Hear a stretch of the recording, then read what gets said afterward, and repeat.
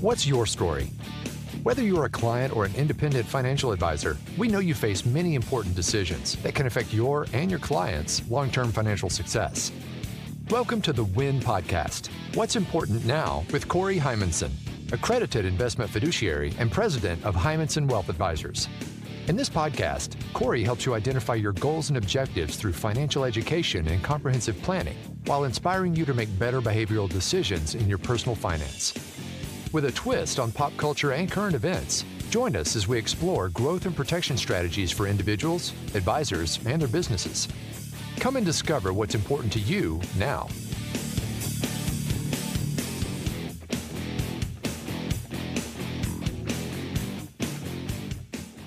Hello and welcome to the WIN Podcast with Corey Heimensen. Corey, what's going on? Hello there, Eric. Good to see you again. Yeah, it's good to be Is back. that my go-to answer? Do I always say the same thing on every episode? Pretty much. Probably. And if people actually saw me, they'd be like, "Why is he saying that?" Good to hear you. Good to hear you then. How about that? Yeah. Good to hear you too. Man. All right, my man. We are back for another podcast. I'm kind of excited. This is a bit different. You sent me some brief notes. I don't know exactly what you're talking about, but I've got a concept. So what are you doing today? Well, let me throw you a question even before we get into this. When's the last time you ever did a book report? Oh, good Lord. Kind of like a school thing, like a report on a book. Yeah. Definitely back in school. A good solid book report, I would say that had to be junior high. And I know for certain people, certain part of the country, that's middle school, but yeah, probably 8th grade, somewhere in there. I think it was Mice and Men, if I'm not mistaken. It was a long time ago, man. So that wasn't even like small paperback book. That was like real deal serious. And I enjoyed the book. I joke around every once in a while that I don't read. I don't read a lot, but I do enjoy reading, but I never really enjoyed book reports. And I didn't know anything about Cliff Notes, back then. I probably would have done that because, I was kind of lazy when it came to school, to be honest with you. Just between me and you. Well, yeah, right. And the thousands of people around the world listening. Exactly. But, well, fun fact for me, I just finished a book report this morning. Oh, really? Yeah. So here we are. That's why we're here. Okay. I'm coming out of left field at everybody, and I thought we would do basically a book report. Okay. I feel like I need to be in some sort of teacher outfit with a yardstick or something, right? Yeah, I can hear the excitement through the airwaves. But yeah. The nice part of this is one of our taglines at our office is we make life easier. Mm-hmm. Is kind of the goal for clients. But so today, this is going to be easy sailing for the listeners because I did all the heavy lifting and you're along for the ride. All right. I like that. Let's do this. So basically the fancy title to this episode is Book Club Part 1. Real crazy. I have never been part of a book club. And if I did, I would want it to be a cookbook club. Is that okay? Because honestly, there you go. Yeah. Oh, fun. So this is actually a book I've read before. I just freshened up on it the last week or so, just so I could be reasonably current and educated on this podcast. But the book is called The One-Page Financial Plan. And it's written by this gentleman named Carl Richards. And so Carl he's actually a certified financial planner. But actually his claim to fame is he is known as the sketch guy. Not sketchy, sketch guy for the New York Times. Oh. So for the last, I think it's like 13 years, he has a weekly column in the New York Times, and he generally talks about a very simplistic sketch. And I'm talking like a circle with a dot in it, and he ties it to finance, essentially. But it's maybe way more interesting to me than the average Joe or Jane on the street. But he's really good at taking a complicated concept and almost drawing a sketch like on a whiteboard or a piece of paper, and clients or advisors will look at it and go, oh yeah, that makes sense. So my takeaway though is that, and I've said this before, so all the TV commercials and magazine ads for certified financial planners being the greatest thing since sliced bread, they're going to hate me, but simple is better. Sometimes, and I don't think everybody out there listening needs a 1,000-page written certified financial plan that maps out the rest of their existence. Now, that being said, planning is important, But, if we go with the theme of the podcast here, what's important now, let's solve today's stuff, but build it into the long range project. And so this book is what it is. He talks about how basically anybody can create a 1-page financial plan. And so that's our goal. By the end of this episode, we're kind of do an exercise for the listeners that basically anybody can knock this out, and we're going to get it done today. Okay. As you're talking, I looked up these sketches. I like it because it looks like it's on a napkin. Yeah. And that's his joke, is that, maybe throughout history, there's been mergers of large companies that probably happened in a lounge somewhere, yes, scribbling on absolutely. a napkin. And that's his point, is that basically if you have the real premise designed in a small sketch or a 1-piece page of paper, that's where you build from. So that's what I'm talking about. I'm not saying this stuff is so easy that you don't need a long-range plan. You need a plan, but let's get the high-level stuff dialed in, and then we'll fix all the detailed stuff behind the scenes, from there. All right, that makes sense. So I've got, instead of doing an audiobook and reading this to everybody for 150 pages, I've got 11 fast little takeaways. And then after we go through those 11, which will be kind of rapid fire, then we're going to dive in and we're going to basically talk it out loud on creating a 1-page financial plan, whether it's on a bar napkin or a piece of paper or a yellow pad, whatever you got out there. We're going to get this done and knock it out today. All right, let's do this. Here's kind of and this is kind of a tricky one. This makes people think, but the first thing I want to say is, from the book, a person needs to think about and basically identify, why is money important to you? And that's kind of a deep one. I get it. As I sit with people, most of the time, people have probably never been asked this question. And so they just think, I have to have X amount of dollars, if that's $1 million or $2 million or whatever the number is. But to really come up with a plan and to feel good about your existence and your stamp that you leave on this earth, I think the author's right. I think you have to have an understanding or a definition, essentially, of why is the money important, or why am I doing what I'm doing? And so if I threw that question at you, and if you need some time to think about it, I'll give you my answer. But let's just kind of spitball or brainstorm a couple of them. If it was me, what comes to mind for me is, why is the money important? The money is important because I want more time to do the things I want to do. Maybe not today, but I mean in the future. That's sort of what retirement means to me, is, having saved or having the resources that maybe I have more time to read a book in the future, or take that trip, or go to the grandchildren's ball game or ballet recital. You know what I mean? Yeah, I do. So I'll throw it back at you and see if you have I didn't give you much time to think about that, I know. No, I mean, it's a great question. And I have answered this question many times. I've helped other people answer this question many times when it came to coaching and consulting, and my history. And that was always kind of the root of why they're doing what they're doing, or what their overall goal is for growing their business or growing their practice, or whatever it was that we were working on. It was always growth, obviously. I mean, people know that they hire a coach for growth. But there's always an underlying reason. And for me, my answer is very similar to yours, probably identical pretty much, is freedom. I want the freedom to decide what I do, when I do, and who I can help and how I can help. Right. That's the freedom that I'm looking for. You said grandkids. I've got grandkids. I love the fact that I have the ability to go to a game, and my grandson's out there playing. My granddaughter is running around playing with friends, and comes over, and her and I can walk to the concession stand and grab some snacks for her and her friends and a couple drinks or whatever, and go back. And I've got the time to spend with them, but I've also got a little bit of financial freedom to be able to treat them here and there. And even beyond that, create experiences for my family as much as I can. Maybe it's vacations, things like that, and more in the future as well. But I think it's about freedom for me. Good answer. Good answer. And as you were giving that answer, what came to my mind is, and I see this a lot, people retire, maybe they take a little honeymoon phase essentially, and then they decide maybe they want to go back to work in some fashion. Maybe not for the money, but for something to do. Mm-hmm. And to a T, when that happens, if it's not about money, every one of them says the same thing to me. I want to do what I want to do.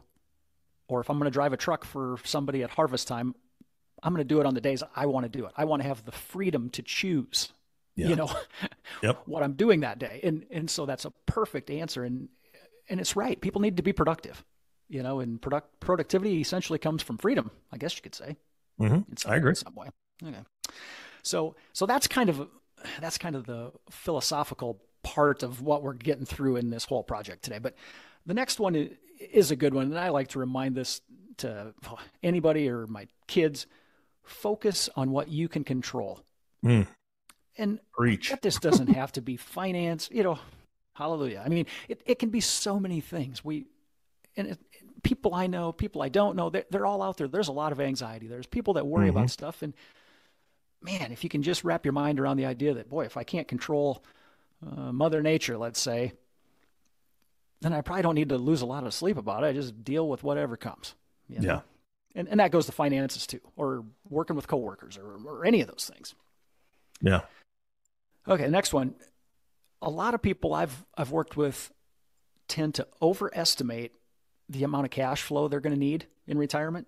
And now I know this sounds funny because everybody out there thinks, geez, Corey's always telling me to save more, save more, save more. But I think a lot of people, and this ties back to the old, hey, are you a spender or are you a saver?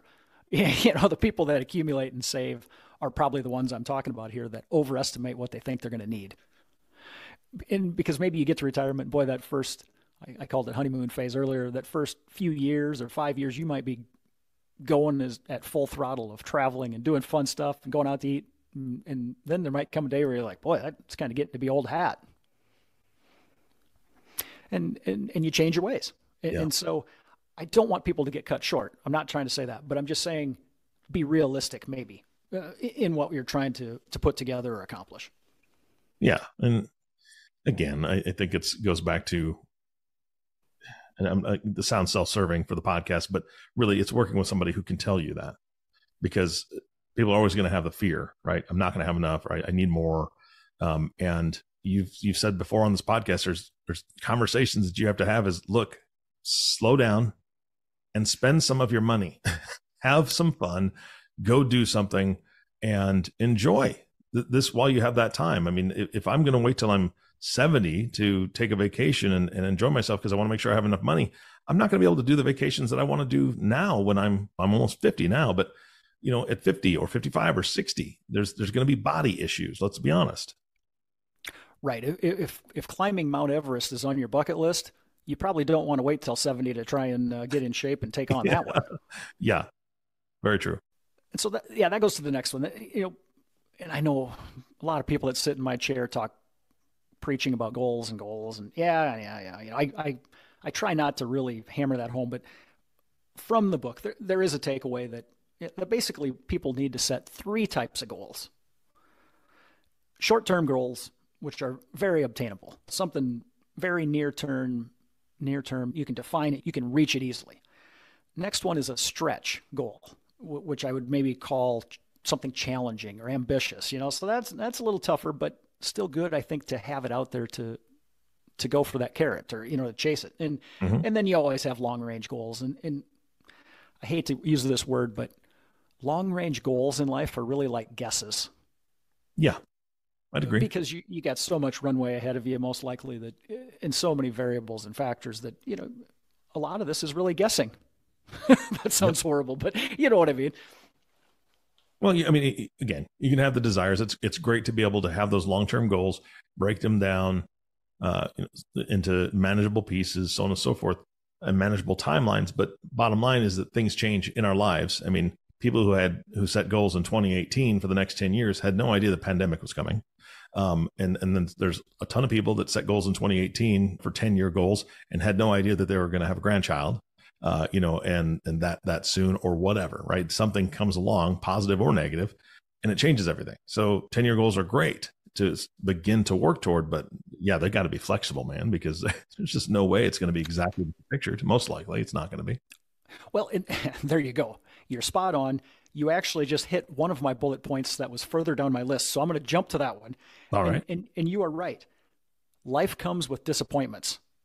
Now that's the punch you between the eyes type part of this sentence. But what the main goal or main comment I had here was things change, and there's no such thing as perfect. And perfection just isn't out there. So you're going to get disappointments. You're going to have health issues. You're going to have divorces. You're going to have, who knows what. But you tackle them head on and you move forward. Yeah. Yeah. And that's not all disappointments, because grandbabies are awesome, but they cost money too. Not as much as your kids do. Yeah. Well, no, you're right. So when we talk change, I shouldn't just be banging the drum that everything's disappointing and doom and gloom. Change can be exciting. Change can be fun, cool, new phases of life. Absolutely. Yeah. So the only real change is that change happens. Yeah, exactly. Next one, though, is do not obsess over your goals. So we talk about maybe setting 3 of those different types of goals. People that obsess with these things and look at them daily, or they look at their account values online daily or multiple times a day, it gets too emotional. You cannot succeed in that environment. And this is, people with, say, a mindset of an engineer, that in their world, they can solve everything through formulas and black and white, thought processes. Markets and life are not like that. So it takes a different mindset, or you have somebody in your corner that can kind of coach you through this stuff. Yep. Agreed. Next one. Yeah. And this kind of ties to spending. And I know everybody hates to even hear that word, but I'm not saying everybody needs a budget, but some people probably do. Budgeting really equals awareness, or being aware of money flowing in and money flowing out.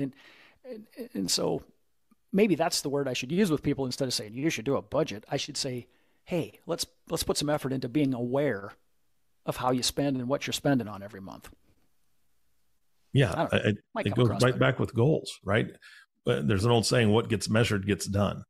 And that's the exact same thing with a budget, even though it's the B word and people don't like the B word. But you're just measuring it. That's all you're doing. Right.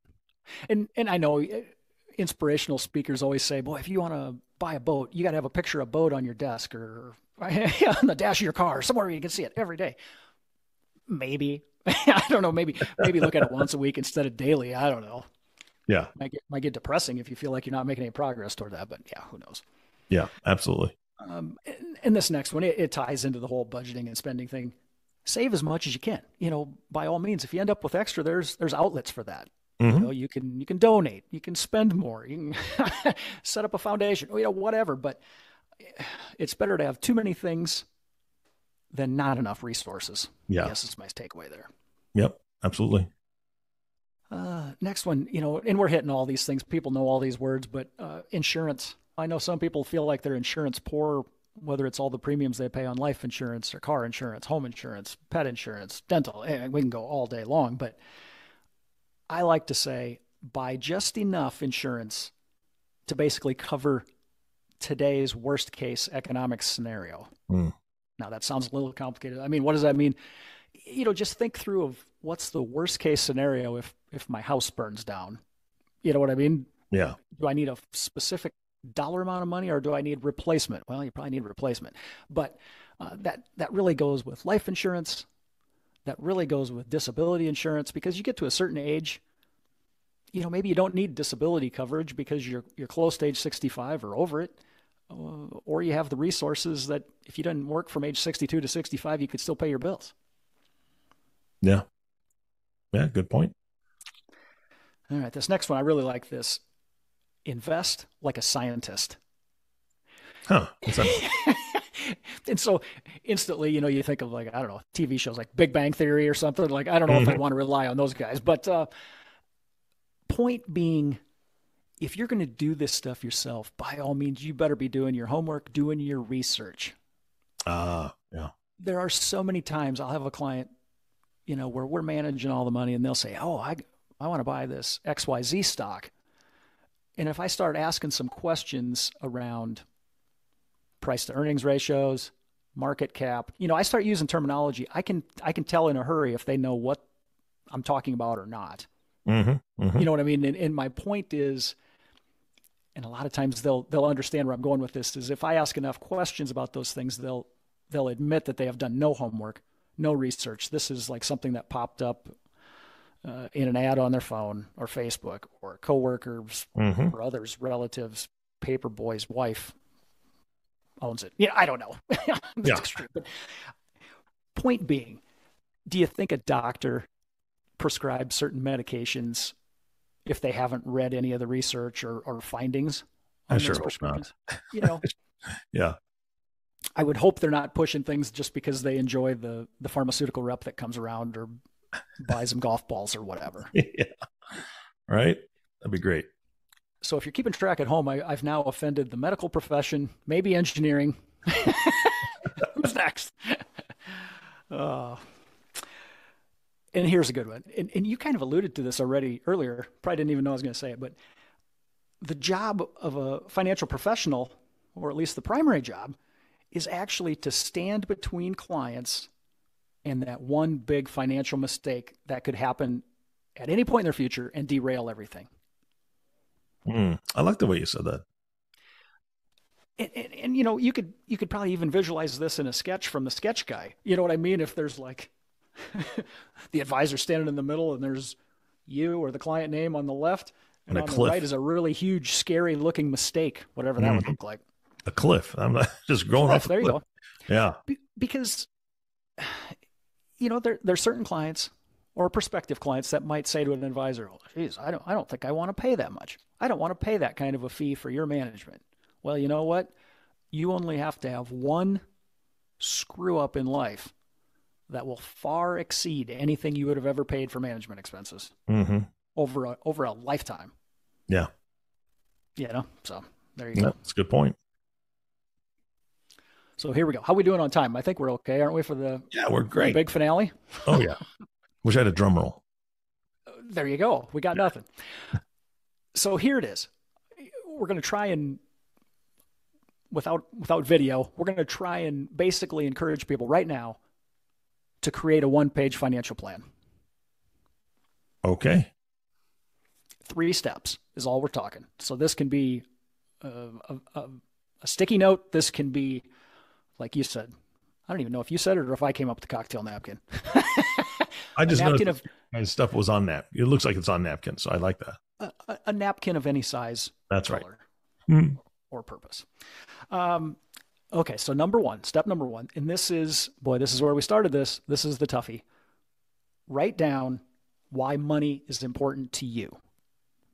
And I'm not saying this needs to be a paragraph. Maybe it's just, kind of, we alluded to freedom or time, or, maybe it's family.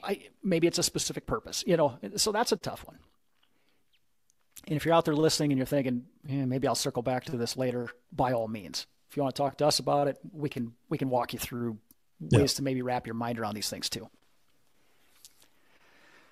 Now, the second one, this is where we hit those goals earlier. So I'm going to say, write down your best guess or guesses at those 3 types of goals we talked about, like a short-term goal, a stretch goal, and a long-term goal. So in my world, a short-term goal might be, we want to take a vacation 12 months from today, and I don't want to take it out of my emergency fund at the bank. So, can we set aside X amount of dollars a month and have that ready for Europe or Nashville or whatever the dream ticket is? And maybe that stretch goal is more like, boy, little Johnny and his sister are going to be going to college in 6 or 7 years, and we haven't started saving yet. That makes it a little more challenging. So I'm going to call that a stretch because it's a little longer timeline, but it's obtainable, but it's going to be difficult. So let's come up with a plan. Let's start with a goal, essentially, of what we got to get to or try to get to, whether that son or daughter is going to state school or private school or online academy, whatever it is, and design a plan. And then the third one would be the long-term stuff. And instead of how much money do I need, I really like to phrase that back to how much cash flow do I think I might need when I retire? And then mentally, I'm going to remind you that I told you listeners that a lot of people overestimate that. So if you think you need $6,000 a month in retirement, but you don't have any debt, that might be plenty, depending where you live. Depending where you live, I'm going to cover that or caveat that thing, because if you live in Manhattan, New York, it's going to be different than Manhattan. Kansas, different than the city I live in. Yep, for sure. And so the people might be catching through on this. Yes, we're creating a very, very short, high-level one-page plan. And then underneath of that becomes a lot of behind the scenes work from people like me or teams like me, advisors out there who can take all the heavy lifting off of the plate to solve what we've done here. Yeah. And now the third one, the big finale. This is step 3. And honestly, this is the easiest of the 3. I would ask somebody to write down the types of debts they have, whether it's dollar amounts. Well, it should be both. It should be dollar amounts and the type. So if you have a car loan or 2 car loans, if you have a mortgage loan, whatever, college student debt, whatever you have, let's know what we're up against and let's know what that dollar total is. Yeah, that's great. So now the napkin, the Post-it note, something should have some words on it for these people. From here, a strong financial professional can help any person they're sitting in front of solve all of this. Yeah. Yeah. I love this because it's a great start. And there's so many things out there, so many resources that can help people figure this stuff out, especially the types of debts they have, dollar amounts. I would even encourage with the type of debt that you have, Corey, wouldn't you think that would be probably a good idea to figure out or make sure you know what the percentage rate is, because things change, especially credit cards. Those that have credit cards, sure, you get a notice in the mail, but really, who reads all the credit card crap that comes in the mail? It can be a notice that's saying, hey, we're increasing the percentage rate. And they give you a notice, and then all of a sudden, a month or 60 days later, whatever the rule is, your percentage rate goes up and you didn't even know it. And you're still paying the same amount, which is paying down that debt a lot, slower, so on and so forth. But I think that might be a good idea too. No, that's exactly right. And the one I see a lot of is business owners who have credit lines, kind of an operating loan that they borrow from, they pay down, and they view it as something they're always going to have.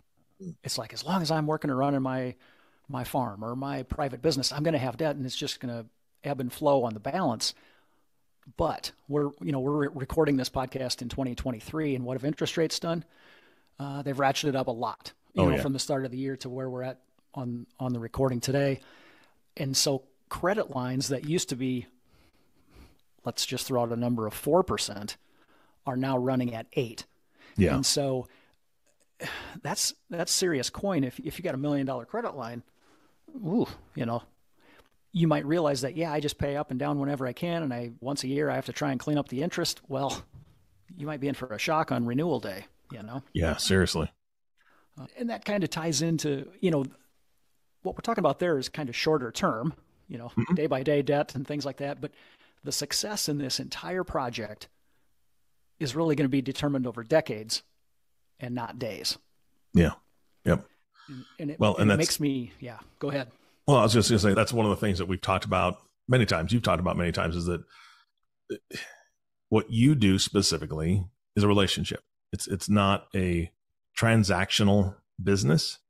It is, we're in this together for a long time, because it is not a one and done deal. And that's what I like about working with you, honestly, is on this podcast, is just getting to know you more and more, and how you work with your clients and the relationships that you've built. I think you've even had some special guests on the show that know exactly how that relationship works. And it's been fantastic. And so I think everyone that's listening to this needs to have that relationship with a professional, because it's great to be able to write all this stuff down on a napkin, but at some point you're going to have somebody help you create an actual file with this stuff in a game plan. Absolutely. And the phrase that comes to mind, that in my mind is setting my firm and my philosophy and me apart from a lot of other people in this industry. And I'm not saying I'm the only option out there. There are definitely good advisors out there, but I think it was John Lennon's quote was, "Life is what happens when you're busy making other plans." Mm. Yeah. And so for a lot of people, all of a sudden you wake up and you're like, man, I'm on the back end of this life thing or this circle, and you need a friend in your corner. You need somebody in your corner looking out for you that's going to not just tell you all the rosy stuff. They're going to be the voice of reason and the voice of reality. Yeah. Yep. Because you got to have a focus on reality in some of these things, even if it's disappointing or scary or so damn awesome, it's beyond awesome. Mm-hmm. But you want to hear it. And if you hear it, then you can solve it. That's right. And speaking of a fantastic person to have in their corner, Corey, that's you. Oh, here we go. Yeah. Why don't you give them some contact info so they can reach out to you? Absolutely. And I know you always hit this too, Eric, but boy, if you're listening out there and you like the podcast, certainly let us know, and leave a review and like it and share it, tell all your friends, but give us a call anytime, 800-657-4316. And if you're listening to this podcast and you think, hey, I'd like to learn about this, A, B, or C, still call, still email. Corey's very open to that. We've talked about that before. We probably should do a top 10 questions show one of these days. And so if you've got questions, email him in. He'll answer right away, but we can also include that in the podcast in the future. It's a great idea. I like it. All right, let's do it. All right, Corey, this has been fantastic. Thank you. I'd never heard of the book. And so thank you for doing the book report for us, covering all that and summarizing it. I thought it was a great discussion and a lot of great points. So thank you again so much for doing that. And of course, our last thank you always goes to you, the listening audience. Thank you so much for tuning in and listening to the Win Podcast with Corey Heimensen. If you have not subscribed to the podcast yet, please click the subscribe now button below. This way, when Corey comes out with a new podcast, it'll show up directly on your listening device. And we humbly ask you to share this podcast, rate it, and leave a review. This actually does help others find the show. Again, thank you so much for listening today. For everyone at Heimensen Wealth Advisors, this is Eric Johnson reminding you to live your best day every day. And we'll see you next time.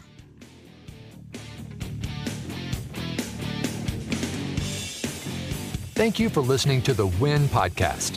What's important now? The show that helps you achieve your financial dreams.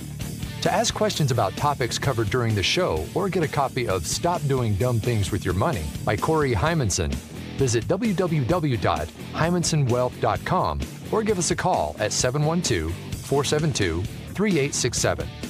Don't forget to click the follow button below to be notified when new episodes become available. Securities offered through Securities America Inc., member FINRA SIPC. Advisory services offered through Securities America Advisors Inc. Heimensen Wealth Advisors and Securities America are separate entities.